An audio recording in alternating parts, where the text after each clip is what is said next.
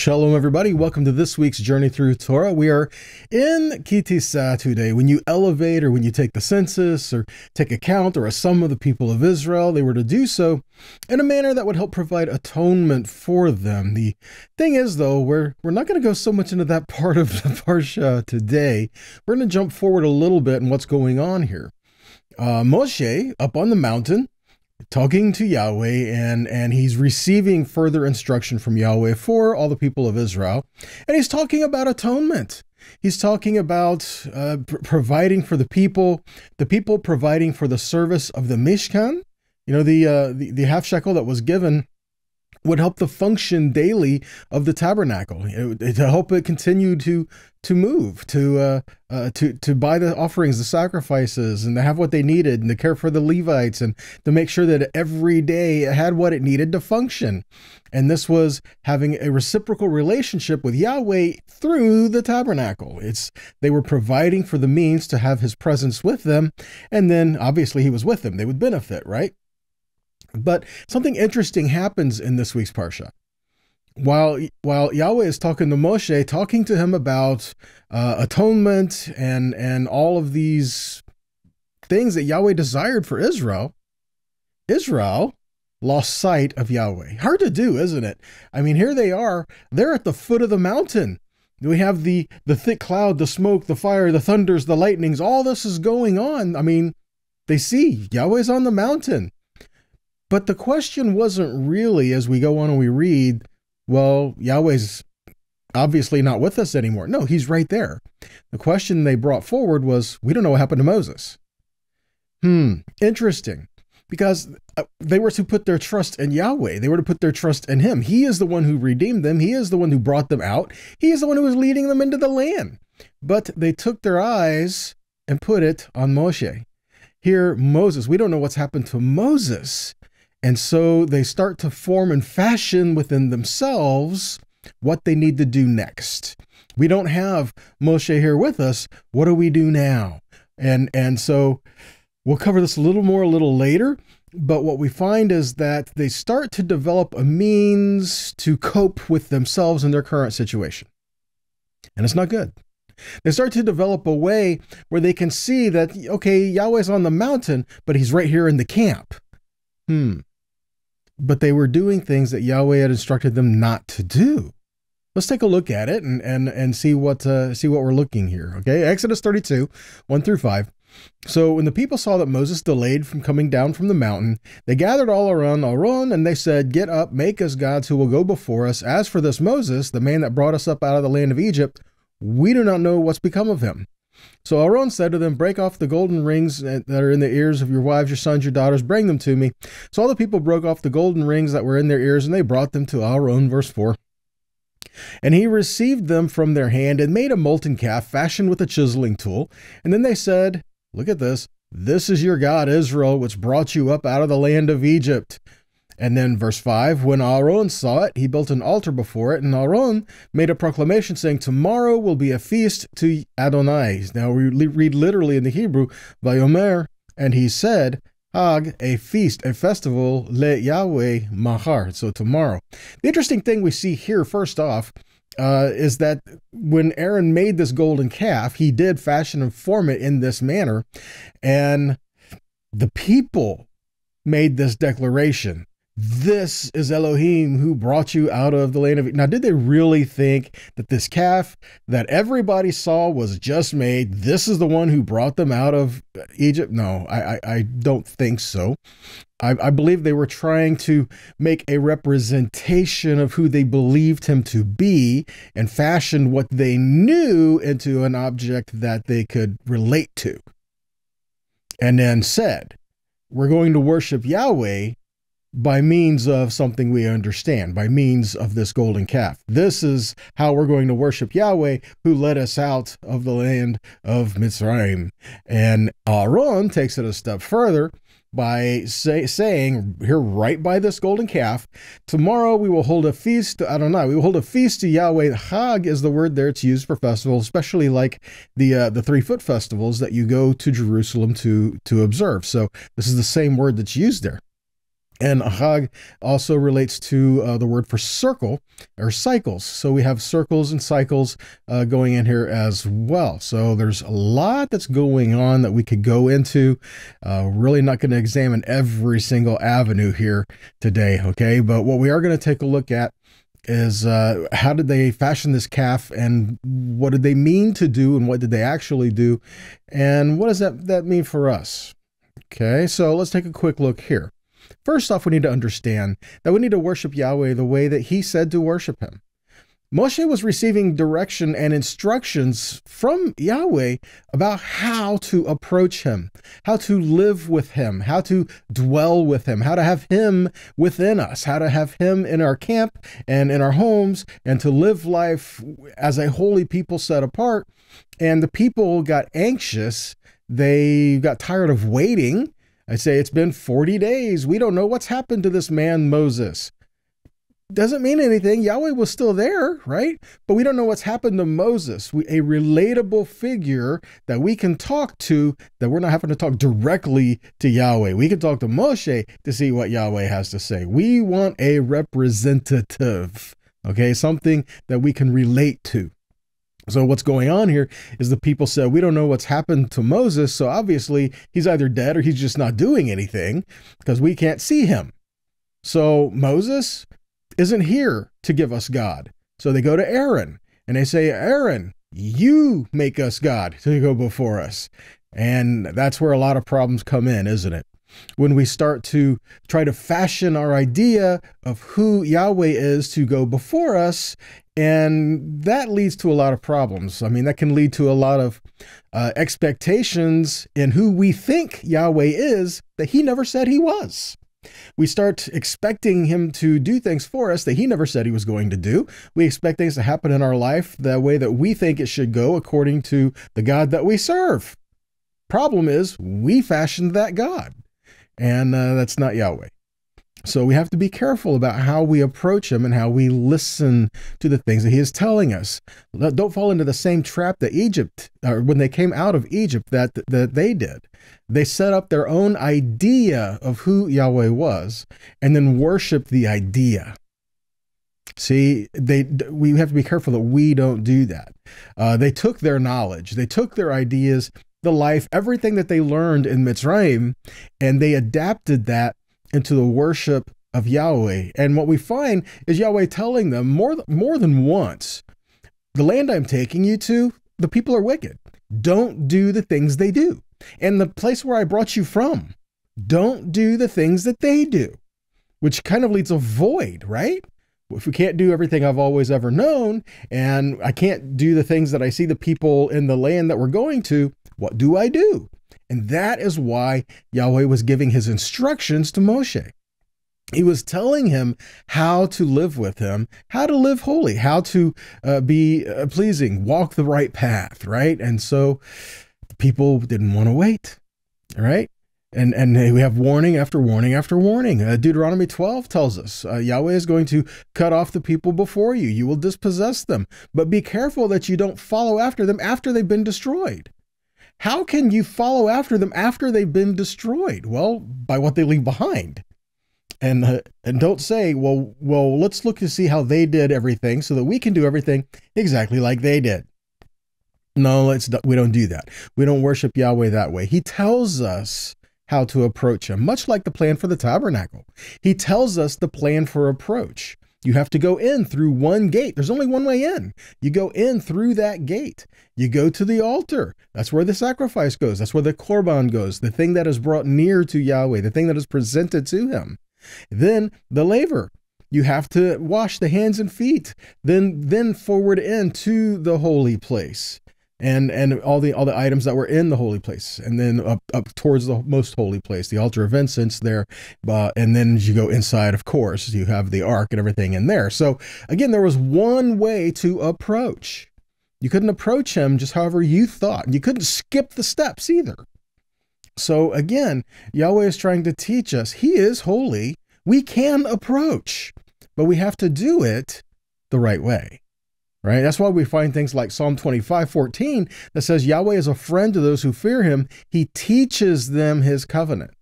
He teaches us his ways. Why? Because we reverence him. We are in covenant with him, so he will teach us what that covenant is. And that's a step-by-step, day-by-day process. We're learning every day, right? So back to our story here. What happens? Exodus 32, 7 and 8, Yahweh says to Moshe, go down, for your people whom you brought out of the land of Egypt have corrupted themselves. Like, don't you think it's kind of funny how this conversation goes? You know, it's kind of like, you know what your kid did today kind of a thing, right? So Yahweh is talking to Moshe. He's like, you know what your people are doing?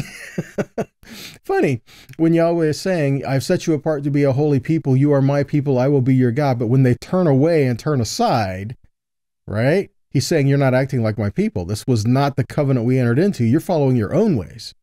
Okay? So let's keep reading. Verse 8. They have turned aside quickly out of the way that I commanded them, and they have made for themselves a golden calf and have worshipped it and sacrificed to it and said, these are your gods, O Israel, who brought you up out of the land of Egypt. Look at that.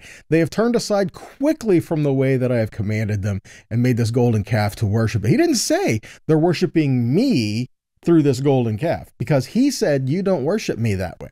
You don't set up an idol and worship me that way. Even though the people could have very well thought, well, that's what it means to me. I think the question really is, what does it mean to him? See, and that's where we have to stop and take a really good look at it. Are the things that we do, and especially in relationship to the word and Yahweh himself, and I hate to use the word, but, you know, our religion, everything that we do, is it because, well, that's what it means to me? Or is it because of that's what it means to him? That's what it means to Yahweh, the God that I serve, the creator of heaven and earth and everything in it. See, that's what happens. Because if we try to start to do things our own way, then we are by default putting a veil over our eyes of our own doing so that we do not see what Yahweh desires for us to see. And that veil can only be removed if we honestly and truly come to him. Now, where do we get this idea from? Okay, so the word for golden calf is, in the Hebrew, is egel masacha. Egel masacha. The word egel means calf, but it's exactly the same spelled as the word agol, which means round, circular, or cycles. So they made a representation of this calf that can also represent cycles, circles, something is round like this. They turned aside from the path quickly that Yahweh had commanded them, and they desired to make their own way, to make their own cycles, their own circles, their own path. They wanted to make their own way and say they're doing it for Yahweh. How many things are done in the name of God that are not things that he said?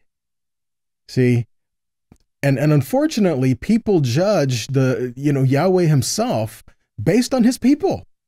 And that's not fair because people can be corrupt. People can be pulled aside. But Yahweh is holy, holy, holy. We're not a perfect people, but yet he is calling us to him every day. He is renewing us every day, giving us the chances and the opportunities to live for him and to have a life that honors him every day. See, he is faithful. He is gracious. He is compassionate. And even though we make mistakes, he offers forgiveness.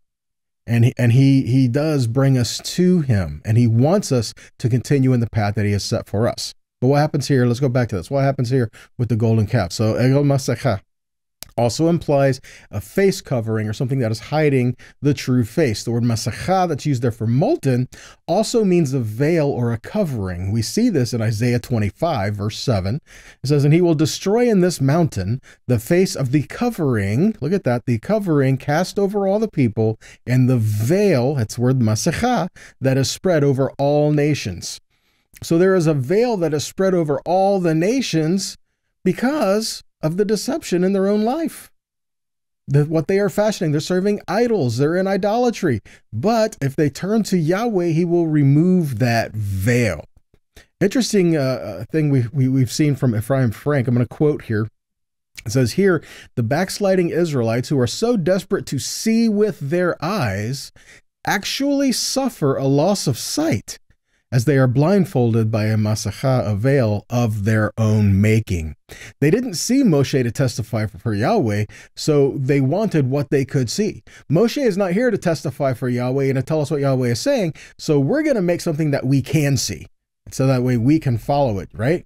You know, kind of like now they want to play follow the leader. You know, after all this time, Moses, you led us out here to die in the wilderness. Moses, why'd you bring us out here? Right? Moses, the Egyptians are coming after us and we're at the water. What's going on? Right? Now that Moses is gone, they're like, where's Moses? What are we going to do now? No, see, we learn it's not Moses they were following. It's Yahweh they were following. And they needed to learn that as well. It was Yahweh that they were following. And Moshe was relaying what Yahweh was saying, but only because the people backed off when Yahweh spoke. They couldn't stand to hear it. Everything that they expected, everything that they thought, Yahweh says, I'm coming down to meet with you in 3 days. Get ready. And the people said, okay, we're ready. And guess what? They weren't. And so the people got scared and they were afraid and they backed off. He said, Moses, you go find out what God says, and we will do it. Moses goes to find out what Yahweh says, and in the process, you know, they had declared, Na'aseh v'nishma, everything Yahweh has said, we will do, we will be obedient, we will hear it, we will do it. And as they're waiting, they build a calf. Interesting, isn't it? But that is the way people are. And this void that we create, we fill it with what we want. So that we can observe our own desires and try to justify it by saying it's God, right? We see this as well. Again, look here, follow the leader. This is what I have here. The last promise that Israel received from Moshe, consider this. The last promise that Israel received from Moshe before going back up on the mountain was that Yahweh would send them a messenger to lead them. We see this in Exodus 23:20. It says, behold, I send an angel before you to guard you on the way and to bring you into the place that I have prepared. So Yahweh says, I'm going to send you a messenger. So in the perceived absence, I'm not going to say in the absence of Moshe, because Moshe was not absent.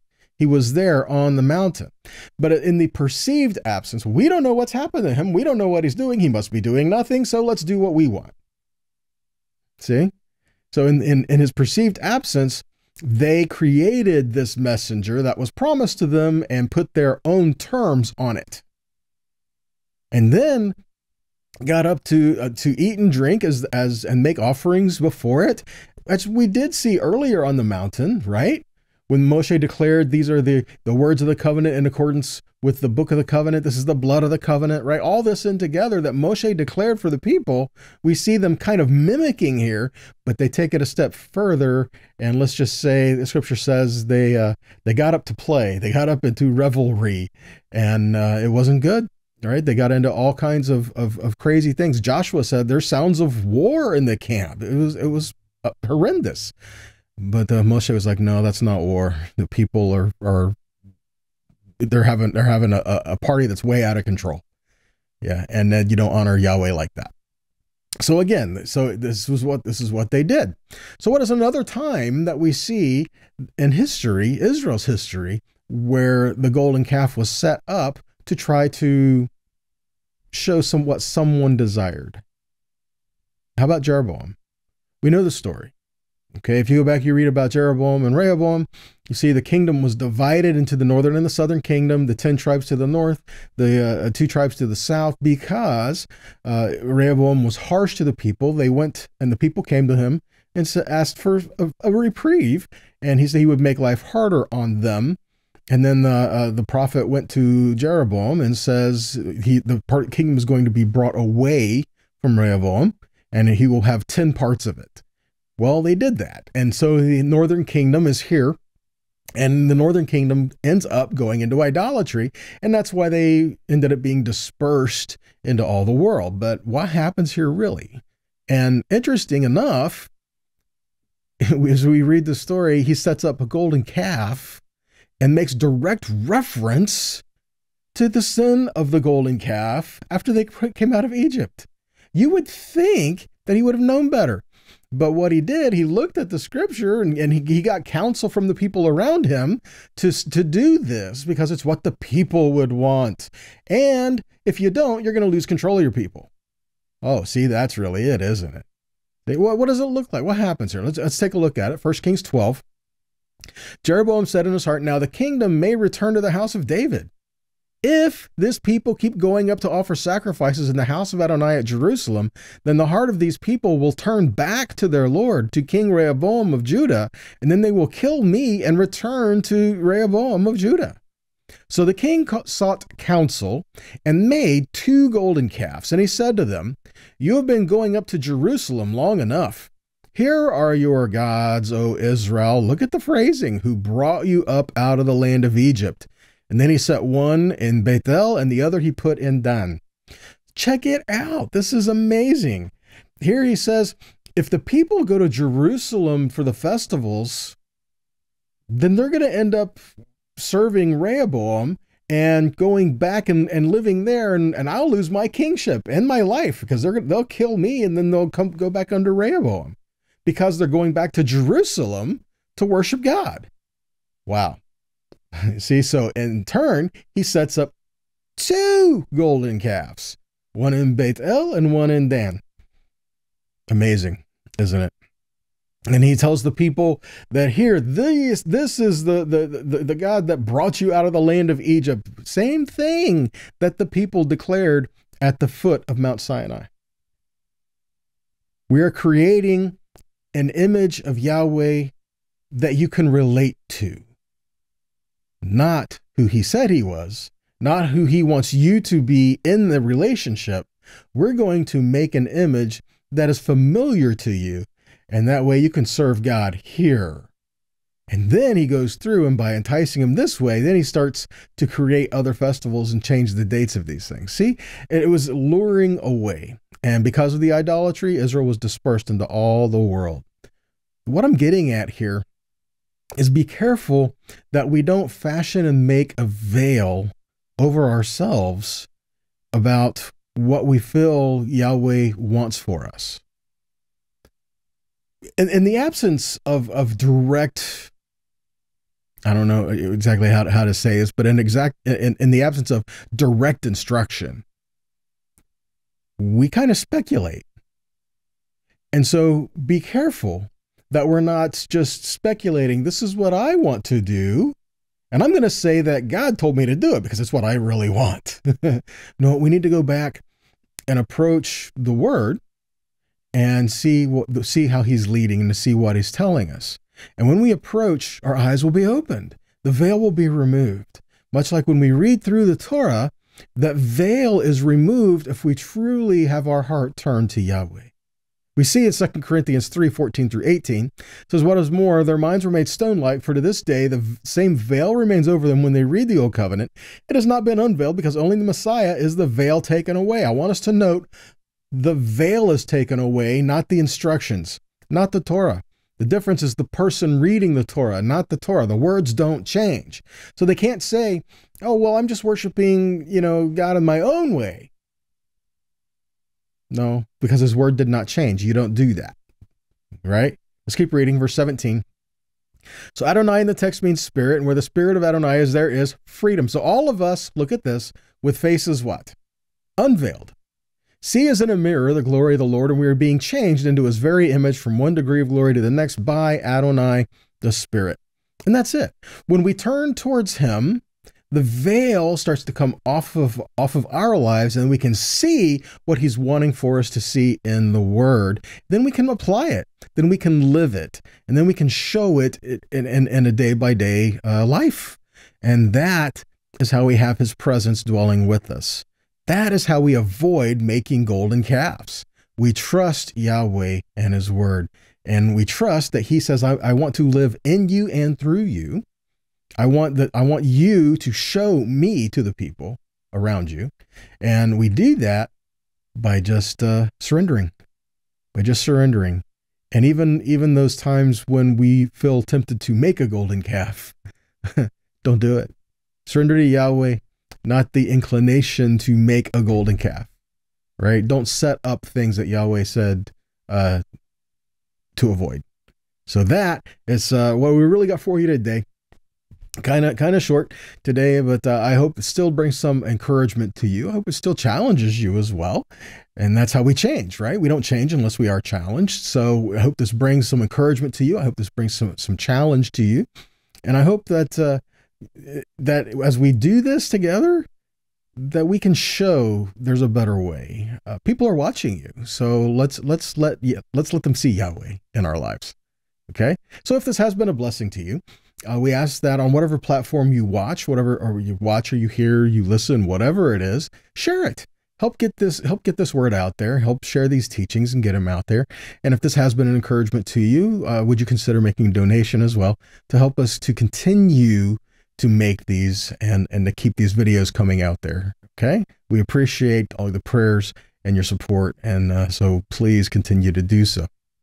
So with all of that, I pray that you guys have a blessed week as you continue to study this Parsha, and we'll see you next week. So until next time, shalom.